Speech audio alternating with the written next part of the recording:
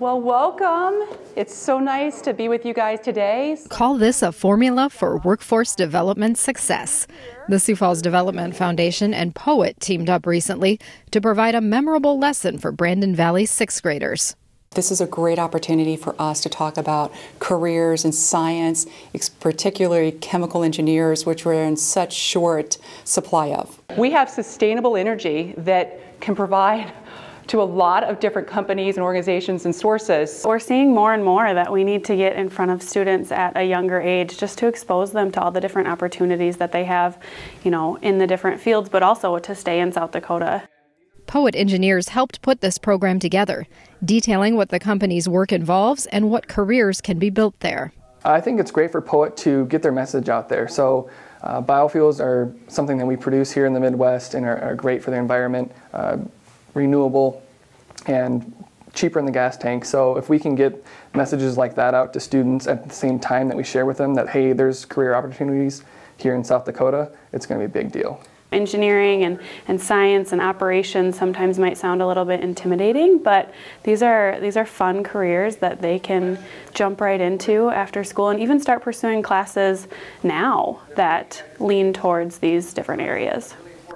People like Poet process engineer Dallas Harder helped personalize the message. Growing up, I didn't think I was going to be a chemical engineer. I wanted to be a NASCAR driver, and then I wanted to be an author, and then I wanted to be a professional musician, and then just kind of at the end of my high school career, I was like, okay, let's be an engineer, and let's go to South Dakota School of Mines. He says a program like this would have had an enormous effect on him. If I would have had this growing up, this would have changed where I went. Just being able to kind of learn what they kind of do, because when you hear engineering, you're thinking, okay, someone that builds things, someone who's good with math, good with their hands, and that's part of it, but that's not the whole thing. Then it was time for hands-on learning. We got like a mixture of 4 different things that represented something. And we had to separate it as best we could in a limited amount of time. So there was like beads and water and oil and glitter, and each of those kind of represented something from our process. So we explained to them that as a chemical engineer, part of our job is to separate the items that we have in our facility into high quality products that we can sell to the consumer. Students divided into groups and assumed roles similar to a real-world business team. I was team captain today, and I kind of ran the group and decided how everything went, but they had different roles too. I was the project manager, so I just kind of looked over everything, gave some suggestions on what we should do. I was the scientist and researcher, so I got to design the process that we got to go through and then help kind of facilitate it and make sure everyone was doing what they're supposed to. I had to keep track of time for everyone and tell them how much time we had left and if we needed to do it faster or if we could keep going at the rate we were going. We took the beads and put them through the strainer, and then we put them in their finishing container, and then we took the water and the glitter mixture and we put it over a coffee filter, and then we put the rest of the glitter that we got in the coffee filter into the finishing container.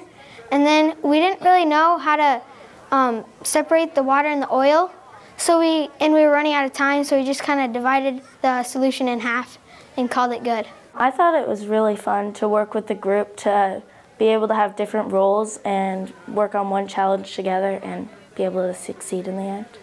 Winning groups were chosen and students presented to the class how they tackled the project. Staff said the program's structure was ideal for learning. The introduction, telling them what Poet does, showing them what Poet does, and then giving them the opportunity to experience it hands-on. It was such a well laid out presentation. I was very impressed with what they put together today. And it definitely made a positive impression on the students. I learned how different ethanol and gasoline were from each other, and when they were burned, gasoline left like a black soot and ethanol stayed clean, and that showed me how Poet uses it to create clean air. Poet's really cool, and that they might have good job opportunities in the future. I learned that what Poet does is really good, how they create better ways to fuel things and get cleaner air. The Brandon Valley activity is just part of a larger Development Foundation program called Your Future STEM that's partnering with industry and education to engage students with STEM-related careers. It's already tackled construction and architecture, now biofuels, and healthcare is next. This is a huge priority because we know that we have to start earlier. So we're starting in 6th and 7th and 8th grade. We're coming in with skill development, career exposure, as well as aligning to their curriculum. That's how we're going to help them and guide them through high school and into college about what we need to see finally in industry. The Development Foundation being able to provide these opportunities is such a unique opportunity, and I'm thankful that our school district allows those opportunities to happen.